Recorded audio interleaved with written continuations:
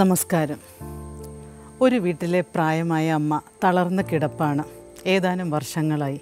ഉള്ളിലുള്ള ബോധത്തിൻ്റെ തെളിവെന്ന മാതിരി കണ്ണിമകൾ ഇടയ്ക്കൊക്കെ ചലിക്കാറുണ്ട്. എപ്പോഴും പരിചരിക്കാൻ ആരെങ്കിലും കൂടെ വേണം. കാരണം അമ്മയുടെ ആവശ്യങ്ങളെല്ലാം കിടക്കയിൽ തന്നെയാണ് നിറവേറ്റുക.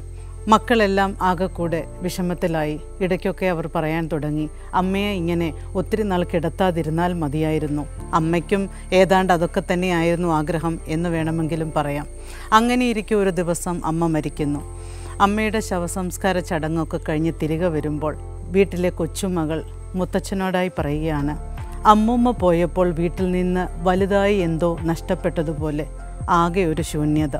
അപ്പോൾ എല്ലാവരും തിരിച്ചറിയുന്നു അമ്മയുടെ സാന്നിധ്യം ആ വീട്ടിന് എത്രയേറെ വേണമായിരുന്നുവെന്ന്. പ്രിയമുള്ളവരെ, കാര്യശേഷിയും ചുറുചുറുക്കും മാത്രമല്ല ഒരാളെ വിലയിരുത്താനുള്ള ഏക മാർഗം. ഒരുപക്ഷെ ഒരാൾ നമുക്ക് പകർന്നു തരുന്ന നിശബ്ദമായ സാന്നിധ്യത്തിന് അയാളുടെ കർമ്മശേഷിയേക്കാൾ നമ്മെ പ്രചോദിപ്പിക്കാൻ സാധിച്ചേക്കാം. ഇപ്പോൾ പ്രായമായവരും അല്ലെങ്കിൽ പ്രത്യേകിച്ചൊന്നും ചെയ്യാൻ സാധിക്കാത്തവരുമായി നമ്മുടെ വീടിൻ്റെ മൂലയിലും അല്ലെങ്കിൽ കിടക്കയിലും ചാരുകസേരയിലും ഒക്കെയായി ചടഞ്ഞു കൂടുന്നവർ ഒരു സമയത്ത് അവരുടെ കർമ്മശേഷി കൊണ്ട് ധാരാളം പേരെ പ്രചോദിപ്പിച്ചിട്ടുള്ളവരാകാം. പ്രയോജനശേഷി കൊണ്ട് മാത്രം ഒരിക്കലും ബന്ധങ്ങളുടെ മൂല്യത്തെ നമുക്ക് പൂർണ്ണമായി നിശ്ചയിക്കാൻ സാധ്യമല്ല. കാരണം ചില ബന്ധങ്ങളുടെ പ്രയോജനം നമുക്ക് എത്ര വലിയ ത്രാസുകൊണ്ടളന്നാലും മനസ്സിലാക്കാൻ സാധിച്ചെന്ന് വരില്ല. ഒരാളുടെ സാന്നിധ്യം നമ്മുടെ ജീവിതത്തിൽ എത്ര പ്രസക്തമായിരുന്നു എന്ന് മനസ്സിലാക്കുവാൻ വേണ്ടി അയാൾ കണ്ണിൽ നിന്ന് മറയുന്നത് വരെ നാം കാത്തിരിക്കേണ്ട കാര്യവുമില്ല.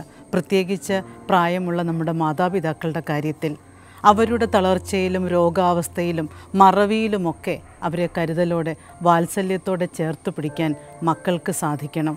മരിച്ചവർക്ക് വേണ്ടിയുള്ള പ്രാർത്ഥനയേക്കാൾ എപ്പോഴും അവരാഗ്രഹിക്കുന്നത് ജീവിച്ചിരിക്കുമ്പോൾ ചുറ്റുമുള്ളവർ നൽകുന്ന സ്നേഹത്തിൻ്റെയും കരുതലിൻ്റെയും ഒക്കെ പാഠങ്ങളാണ്.